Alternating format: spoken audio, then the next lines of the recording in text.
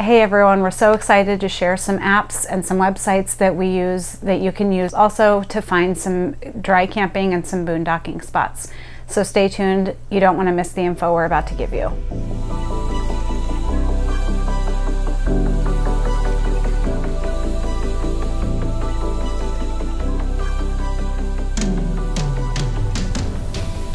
Welcome back to the channel. I'm Daniel. I'm Jennifer. And we are Cherish the Journey. Today we are going to be talking to you about free campsites. That's right, I said free campsites. How, you might ask? Glad you asked. Actually, so there are a bunch of apps and websites out there that we're going to be talking about today. The first one is, you might have heard about it, it's called The Dyrt. It's an app, it's a website also. There's a free version, so completely free, or you can go on and get the pro version. Some of the perks of getting the pro version is going to be camping discounts. So they partnered with different campsites and things of that nature. You can get up to 40% off your campsites in certain locations, and you have to go on their website to find out which ones they are, but there's at least 1,000 sites on there across the nation, and check them out. Also, what I love about the pro version is that the offline, so you can actually download the maps. So if you're in a certain spot and you want to know about that location, you can download it, and now you have your GPS guide you to that location, and it'll show you exactly where you need to go. The other thing is, you get to plan trips. So you actually have a built-in trip planner, so you can go from one site to the other and plan your whole trip out. And that's included in the pro version as well. So it's a really great benefit, especially if you're starting out in RV life, or even if you're just weekending and you're doing an extended week, whatever the case may be. So we're going to be definitely taking advantage of that app a lot. Yes. So the other thing is finding free camping spots, and you can do it with the free version of the Dyrt app. There's limited data there. So that's one of the good benefits of getting the pro version as well. And then also they have camping gear discounts. So they also have up to 40% there as well. You can get day packs, just all sorts of things, maybe camping gear, tents, whatever. They've partnered with as well with manufacturers and to give you those discounts. So we have a pro version. We love it. I've been going through there just exploring all the things we want to go to, all the places we want to go to. Yeah. So you can actually get a free 7-day trial, and you can get really great benefits there. And all the other websites that we're going to be talking about in this video tonight, we will make sure to drop a link in the description below, so that way you can go on there and just click right on that link and it'll take you right to any of these sites that we're talking about tonight. So yes. So the next one that we've used is freecampsites.net. Now this is a completely free website.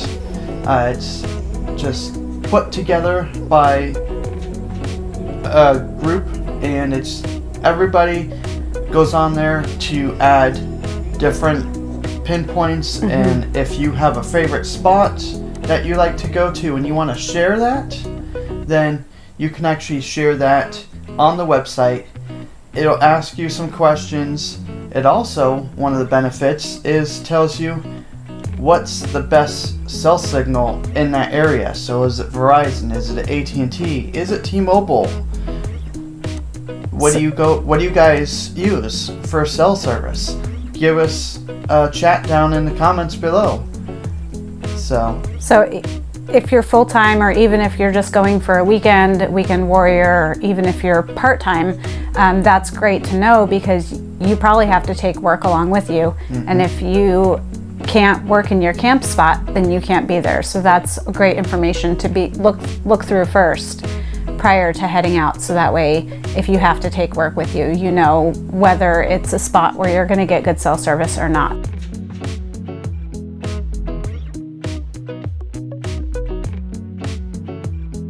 When we go dry camping, boondocking, that's out in the middle of the nature, it's a free site, but it's going to be first come, first serve, because it's out in the middle off of the forest roads. So we always go and look towards the U.S. Forest Service website to make sure, one, that our area is open for dispersed camping, or if there's a spot, if there's maybe a actually designated camping spot, a hosted site where there's an actually camp host there, not necessarily free, but very discounted rate. So most of them, if it just has vault toilet and water available by the camp host, or maybe there's just a spigot or something that you can get water and bring it back to your campsite, those are $20 a night, typically ranging. So it's still very inexpensive to go and spend the weekend, or even if you wanted to do an extended stay there, very cheap, so I think so. But also the Forest Service website does show a lot of other campsites that you don't have to pay for. They don't have a host there, but it's just a site, it's just a designated site that they've said, hey, this is a place where you can actually go, and it's a nice area. Or just go find a spot off of a forest road, and that's kind of what we love about our setup right now, is that's where we go, is just off of the forest roads, particularly up in the Pine area, Strawberry Payson, up on the rim. So we go to spots off of Forest Road 300, and they have tons of places. That Forest Road, actually, if you travel from 300 from one side to the other, it's about 26 miles. Nice drive. It goes all along the rim, and there's a ton of camping spots throughout that 26-mile stretch of road, off 300. Yes. So a couple lakes up there as well. Potato Lake. No Lake, I believe, is up there. No Lake is up there as well. So very popular spot to go to up in the summertime here.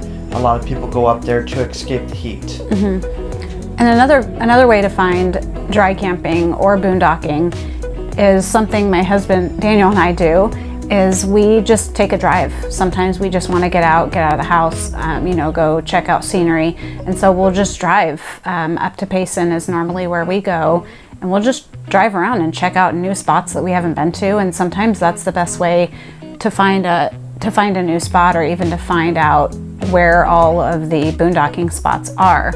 And it's a fun way for us, at least am I right in that? Yeah. It's a fun way for us to just kind of be able to take a drive and enjoy being in the car together and things like that. So that's another option too, if anybody is open to that. Yeah, just go out, take a drive, and like she said, just explore the area. So maybe find a new spot that you've never been to. That's what we're trying to do right now, is just venture out of our comfort zone and find some new spots that we would like to see. The last thing that we want to share with you is an app called FreeRoam, and this is similar to the Dirt or free campsites, but FreeRoam actually shows you more or less like it's in the name, free sites, but also it also gives you spots for camping and where all the campsites are at. One of the spots I wanted to share with you as well is a place called Upper Tonto Creek, and that has a very small campsites. I would say probably 12 sites, maybe less, but they're kind of spread out, so it's nice. It's kind of elevated, so you drive up on a little hill. And there's one site that you actually go through, and you can go and get up on a hillside, so that's kind of nice views and everything there. But what you can do there is actually go hike as well. There's a nice hike. Horton Creek goes along the way there, so we're always looking for hikes in the area that we stay in. One of the apps that we use is called AllTrails. So they have a free version. The free version is actually pretty nice if you're just wanting to find stuff. But again, if you want the pro version, then what the pro version gives you is you can actually download the map, and then you're able to just use your GPS on your phone and make sure that you're following the path. So it's a nice feature that they give there. So anything else that you can think of?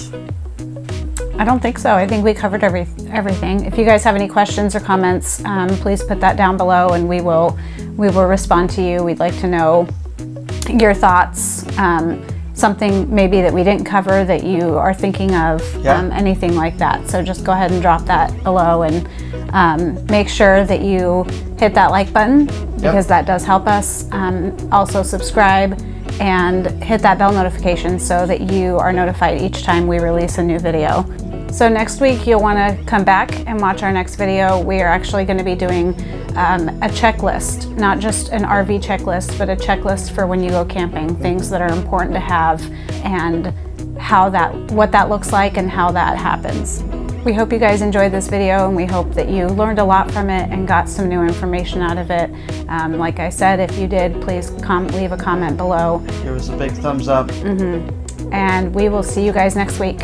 Remember to always cherish the journey you're on, cherish the moment that you're in, and remember to make time for the important things in life, like your family and your very close friends. Yes. We'll see you guys next week. See ya. Bye. Hey everyone, we're so excited to share camping spots with you. That's not what I wanted to say. Sorry. I'm like, dang it. One of the spots I wanted to say is Hey everyone, welcome back to the channel. I'm Daniel. I'm Jennifer. We are Enjoy the Journey. Wow. Wow. We were just watching them. That'll be a blooper. Yep. Okay.